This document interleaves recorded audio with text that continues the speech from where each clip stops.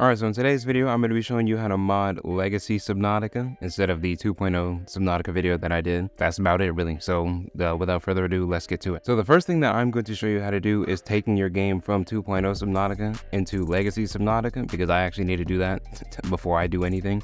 So, and I'm also going to show you what to do if you have 2.0 mods installed, what to do with those. So, first thing you're going to do is you're going to head to Subnautica on your Steam. I'm not doing the Epic Games version or any other version of Subnautica. I am strictly referring to the Steam version and showing you how to mod the Steam version, because I don't know how to do any of the other ones. Just want to throw that out there. So once you're at Subnautica in your library, yes, I have 300 hours, but 4 achievements, don't judge me. We're going to head to our settings right here and look at this little gearbox icon on the right side. We're going to click this icon, and then we're going to go down to manage, and then we're going to go down to browse local files, and then we're going to see all of our Subnautica files, right? And we're still in 2.0 at this point right now, so just keep that in mind. So once you're here, you can either do two things. You can either delete this Bepinex folder entirely, or you can click into it and then click on plugins, and then you can copy. I probably wouldn't click into the plugins and copy everything in here. Instead, I would just copy the plugins folder onto, the download section or somewhere else on my computer before deleting the entire Bepinex file. Because whenever you go to switch your game back to 2.0, you won't have to manually reinstall each and every single mod. You can just drag all your plugins straight back in, and then you're ready to go again. So if you want to do that, you can. That's typically what I do, but it's entirely up to you. But either way, whenever you do either of those things, you're just going to delete the Bepinex folder like so. And now it's gone, because that's the 2.0 Bepinex folder, and we don't want that whenever we're switching to Legacy Subnautica. So now that we've done that, let's go back to Subnautica in our Steam library. So now that we're back in Subnautica in our Steam library, we're going to go back to manage again, but this time we're going to go to properties, and then we're going to go to betas, and then it's going to say beta participation. Select the beta you would like to opt into. Gosh, don't know how I said that. It's going to automatically be selected to none if you're on 2.0 Subnautica. And if you want to switch to Legacy Subnautica, you're just going to click Legacy - public Legacy builds right here. And then your game is going to update. And then it's going to say Legacy on the side right here. And it's just going to switch to you're essentially downgrading. Ooh, voice crack was disgusting. You're essentially downgrading your Subnautica. So we can see our thing says selected version. Now it says Legacy. So now we're technically on Legacy Subnautica. So now we actually need to install the mod that we need. So now we're going to go to the Subnautica Nexus modding website. I'll link the Subnautica modding Nexus website, in the description, just to make things easier for y'all. But once you are here, you're going to see all these freaking ads everywhere, because yeah. But you're going to head up to the search bar. Once you're here, you're just going to type in Qmods, and it should pop up. Okay, never mind. Don't type in Qmods. Just type in Qmod by itself, and then you should see Qmod Manager for Legacy. You're going to click on that, and then we are going to want this mod. We can see it says discontinued as a Subnautica 2.0 only for Steam Legacy branch now, because this is the mod. This is the foundational mod essentially that you have to install before you install any other Legacy mod. Otherwise, nothing else will work. So we're just going to head over to the file section right here. We're going to see the Qmod Manager main file right here, and we're going to see it says Mod Manager download, and it's also going to say manual download. I'm going to show you how to do the manual download, because I do not have a mod manager installed.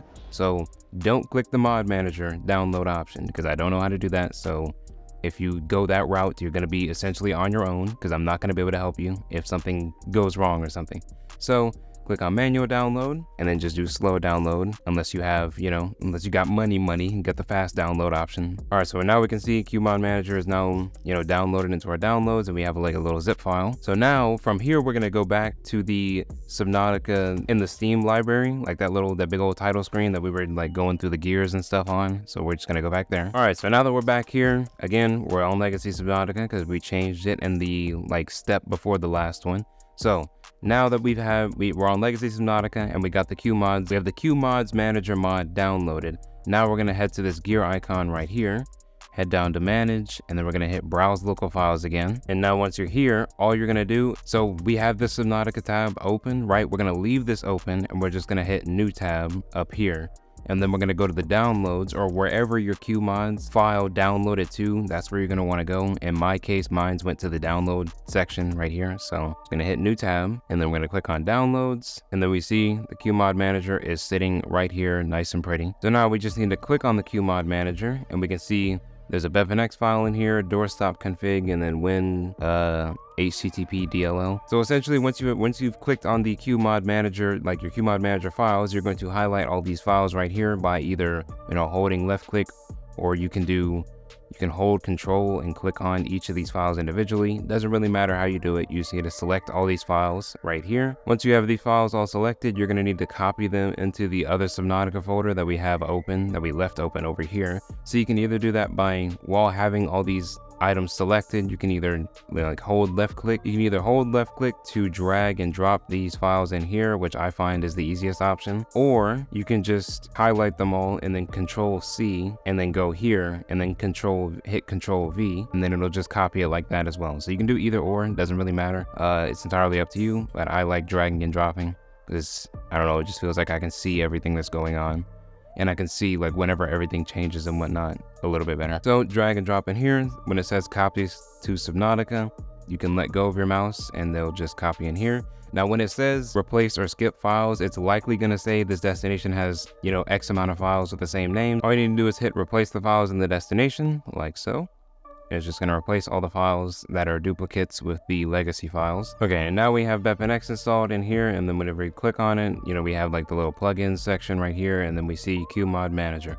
Now, unlike with 2.0 Subnautica, we're not really going to be doing anything with this plugin section right here, or really anything with the Bepinex files in general. They're just kind of going to be sitting there, So now that can't speak, dang. So once you have the Qmod manager installed by doing that, like I just showed you right now, all you have to do is close this out. Or actually, no, you can leave this open, doesn't really matter. I'm just gonna minimize it just because. Once you do that, you just need to run Subnautica. Don't try to install any other mods or anything like that yet, because running Subnautica is going to generate the file that you need to put the mods in. So after you install Qmod manager, by doing everything I just showed you, just dragging the files in here, hitting replace and all that jazz, you're gonna minimize or close out that tab, and then you're gonna open your Subnautica. You're just gonna run your Subnautica, and then you're gonna close it back out whenever it's fully open and stuff. Basically, once you get to the title screen of Subnautica, you can close it back. All right, you can close it back. Gosh, my voice is just dying right now. Okay, so we can see I loaded up my Subnautica, and everything looks like Play-Doh for some odd reason. Now, whenever you head over to mods, it's just gonna say Qmod manager. It's not really gonna say anything crazy because we haven't installed anything yet.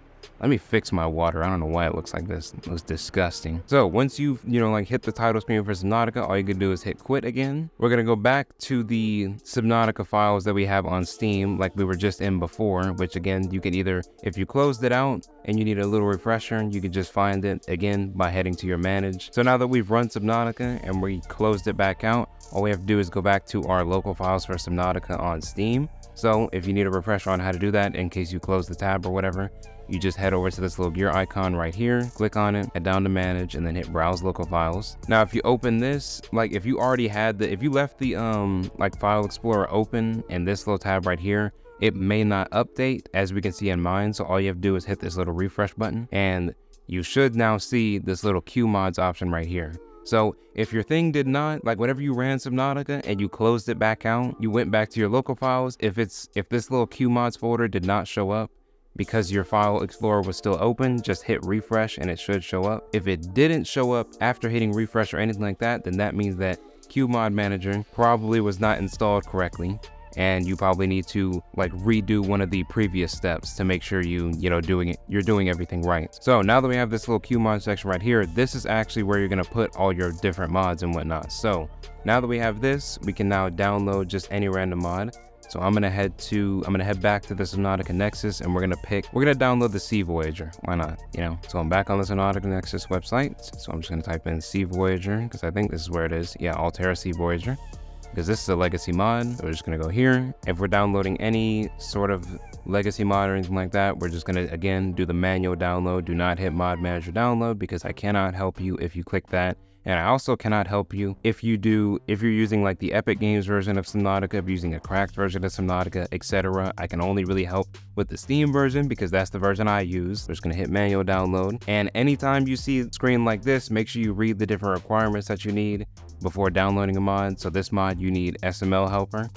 So we're just gonna open an extra link. We're also gonna get the version checker. Got SML helper, just gonna download this for Legacy Subnautica. You don't have to worry about the one at the top that says Qmod Manager 4 because we already have that installed. That's the very first thing that we installed in this gonna be it's probably gonna be the mod you see the most whenever you see like these additional files required. So if you ever see that, don't even worry about it because you already have it installed. So I got all the prerequisites installed, so now I'm just gonna install my Sea Voyager mod. Once you have all those mods, or once you have whatever mod you want to test out or whatever the case, you know, downloaded. In this case, I'm gonna be downloading the Sea Voyager mod just to show you an example. So now that we have all that like downloaded onto our computer, we're gonna head back to our local files for Subnautica. So again, Steam library page, gear icon on the right side, go to manage, browse local files, and now we're back in Subnautica. So the same thing, the same way we installed the Qmod manager, it's gonna be the sort of similar installation for any other mod. So we got SML helper right here. So all we're gonna do, it says modding helper. I'm gonna take this file. Now for the vast majority of mods, you're gonna be installing them into this Qmods folder right here. So just keep that in mind, unless a mod specifically tells you to install its files elsewhere, you know, which is why you should be reading any sort of mod that you're about to download. Make sure you read the page because it usually tells you exactly where the files need to go. In most cases, they'll go straight to this Qmods folder though. So since we're installing mods to this Qmods folder, we're just gonna open it and we're gonna leave this open because it's empty right now. So we're gonna head back, and then we got our mods right here. We got the Sea Voyager and then the 2 prerequisites that it needs. So I'm gonna download the SML helper by clicking on it like so, just like we did with the Qmod manager. Click on this, and then we have the modding helper right here. So we're just gonna take this and copy it into the Qmods folder. Okay, and now that's installed. I'm gonna do the same thing with this one, the version checker mod. So I'm just gonna click on this file right here, version checker, drag it in, drop it, and now it's in there. And finally, we need to download the Altera Sea Voyager, or install the Altera Sea Voyager, sorry. So we're just gonna, again, click on it. I'm gonna say ship mod right here. We're just gonna go back here and drag the ship mod folder in here. Boom. Now we have all 3 of our files in. We got the 2 prerequisites that we need for the Altera Sea Voyager to work, and then we have the actual Sea Voyager mod itself. So now that we have all that installed, whenever we load up our Legacy Subnautica, it should be in the game. And now when we click on vehicles, we should see the Altera Sea Voyager in here.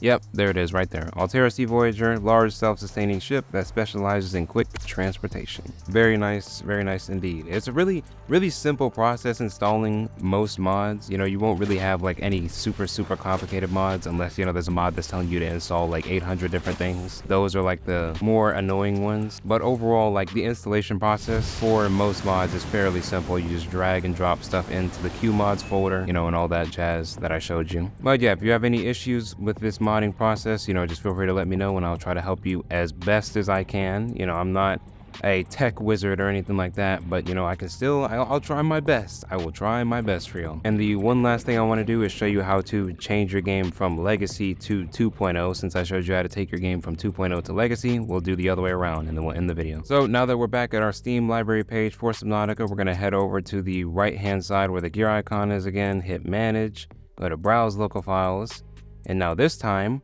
we're going to get rid of basically anything that says Qmod in there, you're going to want to get rid of. So we're going to get rid of this Qmods folder right here. And just like the plugins folder for 2.0, you can either save this folder, you know, somewhere on your computer so that if you want to keep all your legacy mods and then switch back and forth so you don't have to keep installing them individually, you know, you can do that. I'm just going to delete it though in this case. I mean, you'll have to delete it anyway, but I'm saying like if you want to save it before you delete it, you know, but delete that Qmods folder, and then you're going to head down here. We're going to see Qmod manager logs and JSON files. We're going to get rid of these as well. And then you can also go ahead and get rid of Bepinex, this Bepinex folder up here, because the Qmod manager is in that folder as well. So just hit delete. All right, so now that we've done that, close that out. We're going to head back to the gear icon on the right hand side, and then we're going to head down to properties, and then we're going to head to betas, and then where it says legacy, we're going to click on it and we're just going to select none, and our game is going to update again back to the most recent version of Subnautica. And boom, now we're back on 2.0 Subnautica. And keep in mind, whenever you like switch between the 2 different versions of Subnautica, you can still like have the saves. Like it won't delete your saves unless you like manually do that yourself. But I'm not going to show you how to like remod the entire game in 2.0 because I already have a video of me doing that. So yeah, just let me know some things maybe things I did well, maybe things I didn't do so well, things that I could improve on, you know, etc. But yeah, that's how you mod Legacy Subnautica. Thank you all for watching. I hope you all enjoyed, and I will see you all in the next one. Peace.